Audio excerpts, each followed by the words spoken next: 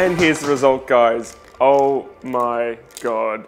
This thing is insane. I totally expected it to fail miserably.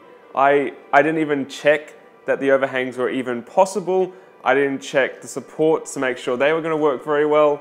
I just let it rip on the Qidi Tech X1 and it actually worked. I mean, there's areas where it's barely made it across because the overhangs are literally like a few degrees, so it's even worse than bridging, but it actually succeeded.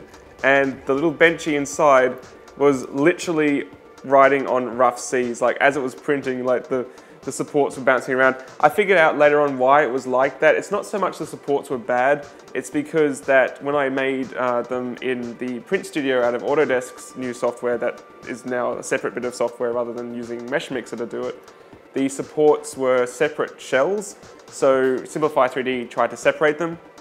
So it was literally just floating on these bits of plastic, which magically somehow materialized again just before the base of the boat.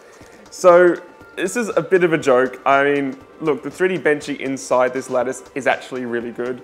It's a really good print, but that's not the point. I wanted to just take a torture test and really torture it and end up with this ridiculous result. So it's trapped inside there.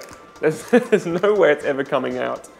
And I'm going to show this to people and be like, yeah, figure out how that happened. So thanks for watching, guys. Hope you enjoyed this ridiculous video here on Makers Muse. I'm having a lot of fun, like, moving on to the next level of 3D printing, which is sort of like, not so much, should I do it? It's more like, can I do it? And just seeing what happens. I'm not afraid of failure. I like to try things and like to push things to the limit, and you're going to see that more and more on the channel. So if you enjoyed this video, guys, hit that subscribe button. Helps me out a huge amount. And I look forward to seeing you again very shortly here on Makers Muse. Catch you later. Bye.